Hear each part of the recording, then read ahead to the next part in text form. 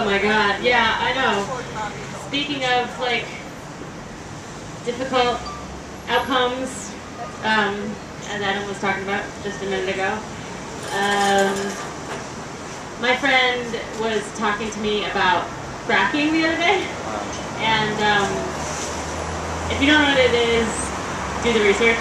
I don't have time in my 7 minutes to tell you, but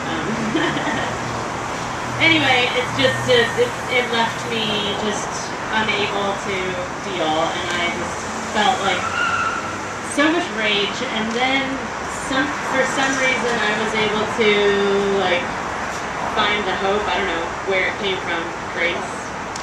And so that's what this song is about. It's called New Way. Woo!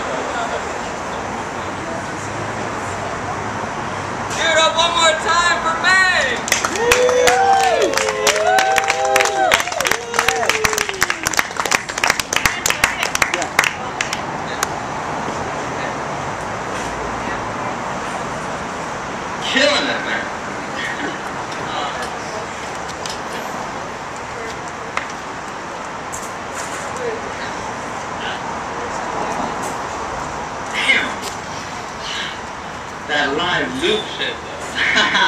Wow. Oh, I got to hear that song before many people because I subscribed to Meg on this new website called Patron21.com. So I'm going to take this opportunity to plug that. It is an awesome new website. It was started actually by a member of our community, a dude, Jeremy Cox, a good friend, who lives like right over there, like literally like 2 blocks away. And it's really exciting. It's like a new model for crowdfunding that's not based on a single project like Kickstarter or Indiegogo, but is based on subscribing to an artist's ongoing body of work. So it's very simple. You donate any amount you want to an artist on a monthly basis, and in exchange, they give you something. So Meg sends me a track every week, every month, and they're always off the hook. They are unbelievable. So not like one of my favorite artists and dear friends, and yeah, so that's my plug for her, for Patron21. For myself, I'm also on Patron21. Check me out. And my band, The Idealist, also on Patron21, and a bunch of other rad artists. So check that shit out. And now, moving right along on the open mic. I'm so excited there are so many new people here today. It's always really exciting when we see new faces. It means we're doing something right. So. This is one of our first timers, so give him a huge, extra warm round of applause. Give it up for Danny!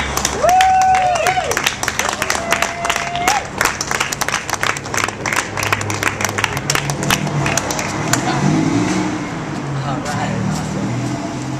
Excellent, thank you. Hey guys. Hey. Yo. Hi. Hey, sister. Woo! This is the second leg. We can actually. Oh, you want to use my mic? Oh, I can share. Yeah, this is really. Yeah. This is kind of good. All right, thanks. Hey, all right. So my name's Danny. This is Alex. That's feedback. Yeah. True. We're our band name's called The Small Crowd, Nice. and it's because we're really tiny. There's 2 of us. Nice. So we've got a couple songs that we've written over the past little while. Past month or so. Yep. And the first one's called Somewhere in Time.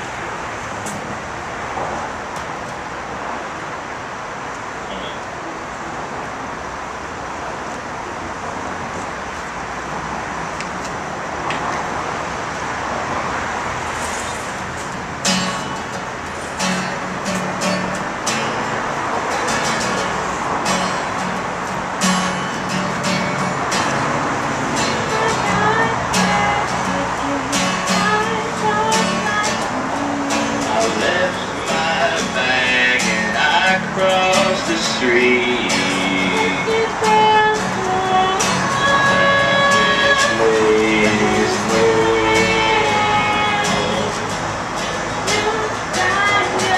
you'll find your way somewhere in time. No way to know. Maybe. Which way to go?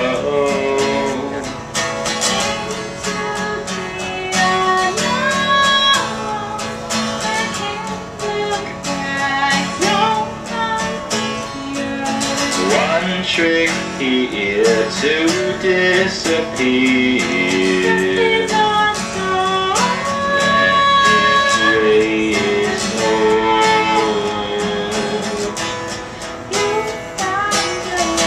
you'll find your way somewhere in time. No way to know. Maybe it's here.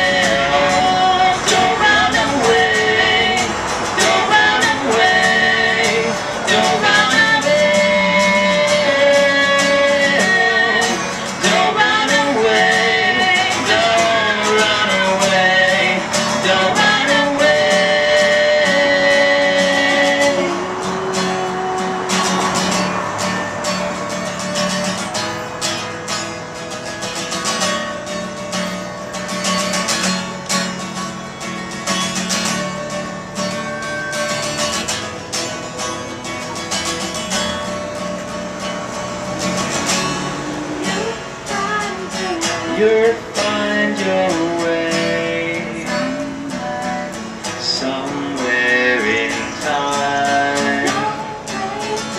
No way to know. Maybe it's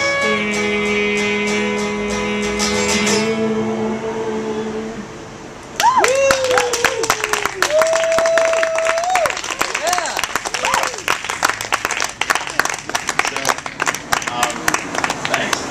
So in our usual set list, we end up like maybe 3 or 4 songs, just by coincidence that, Or more. yeah, or just a lot of songs that have the word hey in them, or yeah, or like Yeah, or ooze. ooze, all that jazz. It's apparently like this trend in, I don't know, new folk or whatever. Everybody likes just shouting syllables into anything. It's awesome. So this song's kind of about that. We call it the Hay Song. Understandably. Yeah. And it's technically a sing-along chorus. Literally, you don't sing along with us. When you sing along, you just sing whatever you want, as long as it's an ooh yeah or a hey. Got it? Oh, and you don't have to be in the key either. That would be appreciated. We love to play our music and the people who come to see us, but sometimes we have a problem being totally serious. If you could only see us practice, yeah, we sure know how to goof off. And you've long ago lost track of all the songs we made a spoof of. Like turning bluegrass into reggae, And reggae into rock. klezmer into hip-hop.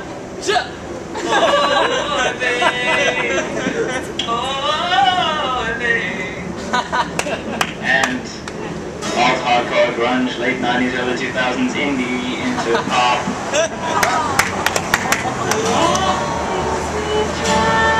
We find the songs we like to play Are ones with an abundance of booze, yes, and haze.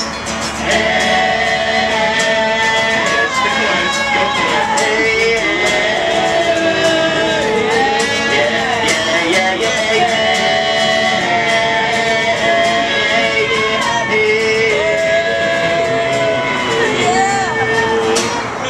So thank you all from us Haysayers. Love to see your lovely smiles When you come on out to join us. for a night once in a while. And if we haven't made you smile yet, We'll give it one last shot. we hope you like booze, yas, and haze, 'cause those are all we've got.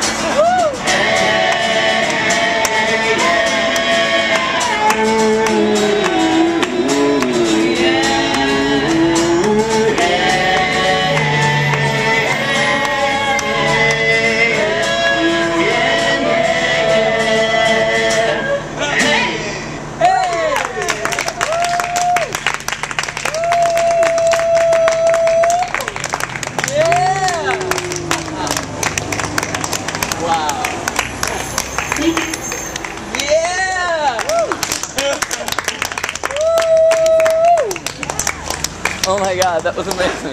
Thank you. Thank you so much. Yeah.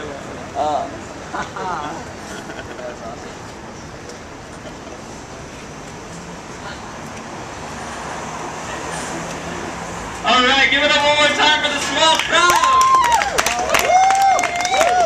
Wow.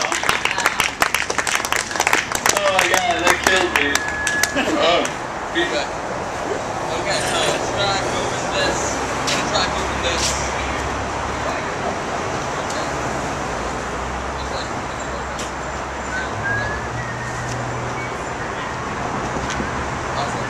Is that a little better?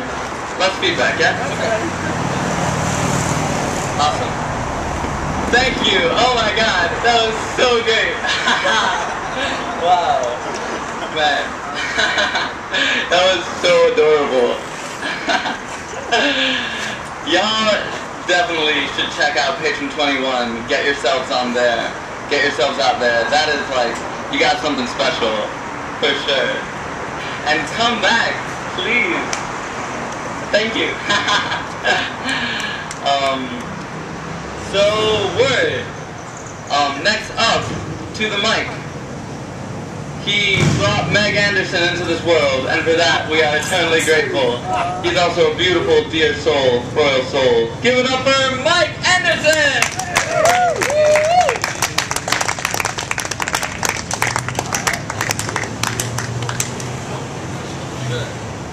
Maybe I just need to do this. Well, that works. All right.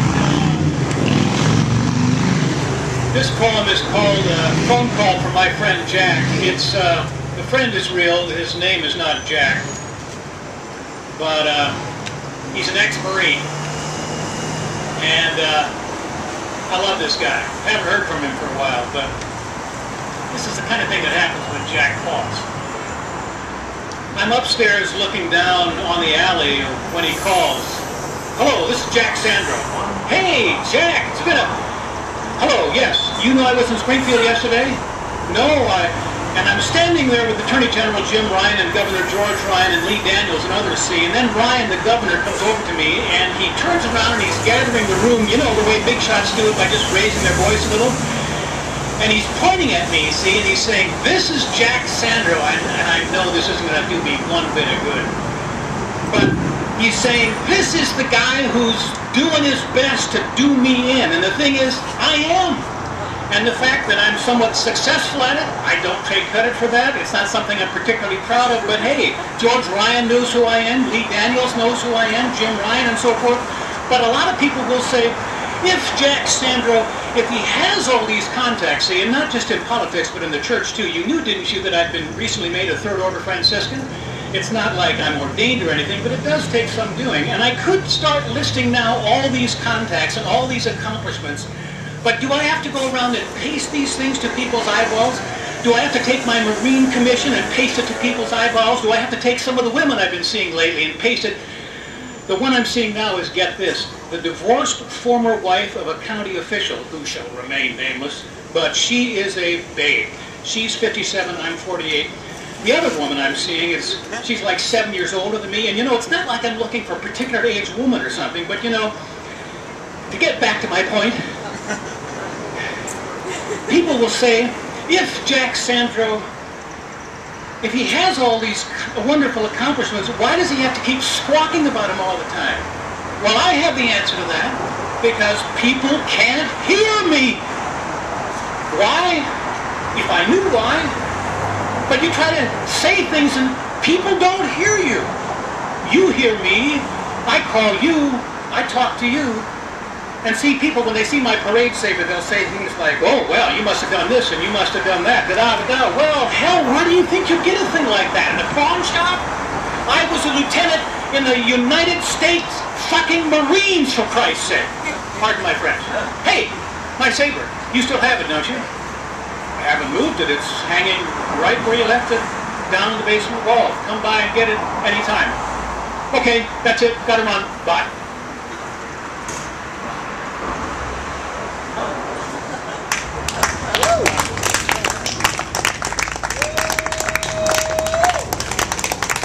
Lots of love to Jack, wherever you are tonight, buddy. I don't know if you ever driven on, I don't know if you've ever driven through St. Louis on I-270, but if you have, you may have seen the sign for Old Halls Ferry Road. And so this is a real road, a real poem about a real road. You're driving through St. Louis on I-270, you see the sign, and though you keep driving, you keep thinking about Old Halls Ferry Road, about the road must be. One rutted, one-lane trail making a lazy S-curve around a ledge of stone that overlooks a bungalow, where on the porch Paul sits and nods, Paul's ferry rocking softly in the bay. And though you've seen this only in reverie, yet you were taken by a very real distress as you assumed somewhere some new Hall's Ferry Road, some 8-lane, controlled access, halogen-blighted thoroughfare. Later that night, you take your discontent and make of it some lines of verse about the death of tradition, about the curse of progress. And this poetry, it just flows. Yes, there is the one given line, the one line of Valerie, but then another and on until you come to what you know to be the end. Before you go up to bed, you put a title to it. What else can you call it but About Old Hall's Ferry Road? Next morning as you come down, there it is on the desk. You pick it up, you give it a read, and you're thinking, I like this. This is good. It is good. The tone is right, with just the right mix of grief and indignation, with just the right mix of Jeremiah and lament. So you start trying it out at open mics. And people are polite. You send it off to some small presses, but nothing. And then it catches on. And you are able to say, if only of your small region, it's well received. There's even that season, and now you can't recall, was it 2 or 3 Christmases ago, you stuffed your greeting cards. And then one night, you're out of town, you're far from home, you're at a crowded bookstall, leaning against a case of new poetry, and though the place is jammed, you're in a zone, searching each volume through a prospector, sifting gravel in Mountain Brook, when this title, the latest from the laureate, it just appears, it just materializes there on the page. And now you stand up straight and read it out loud as though alone.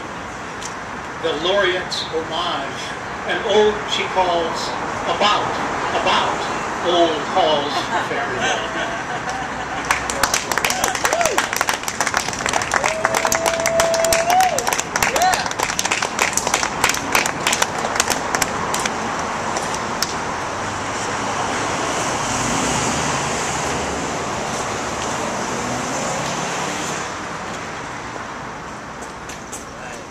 Give it up one more time for Mike Anderson! Thank you. Wow. That was trippy. I was like, wait, he's talking about the poem, but it's happening right now. Yeah. Yes. I love it. Very meta. Alright. Next up, because you read a poem for a dude named Jack, give it up for Jack!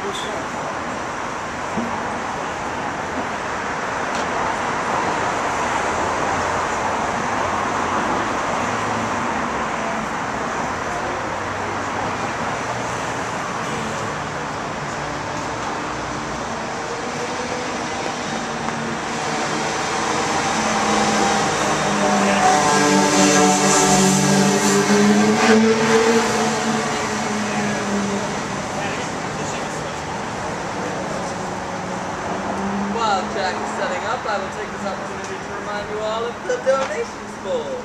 Right? If you feel so called, donate from the heart.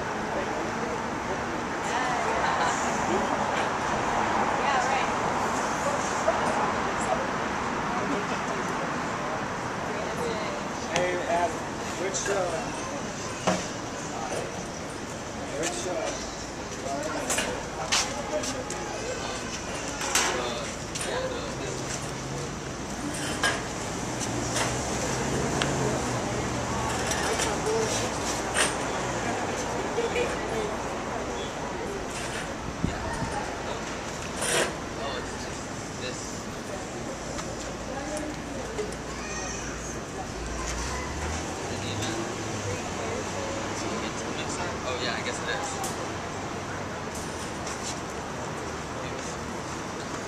I guess, yeah.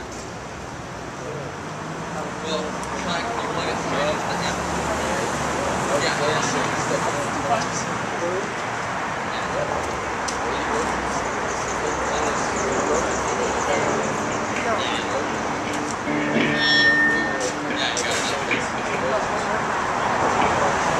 Alright.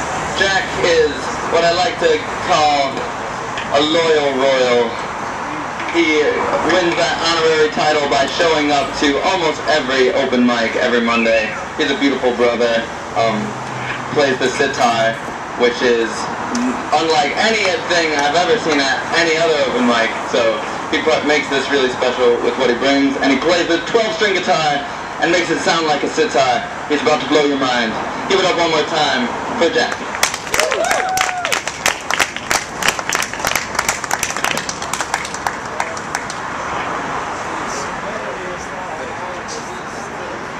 Did it work?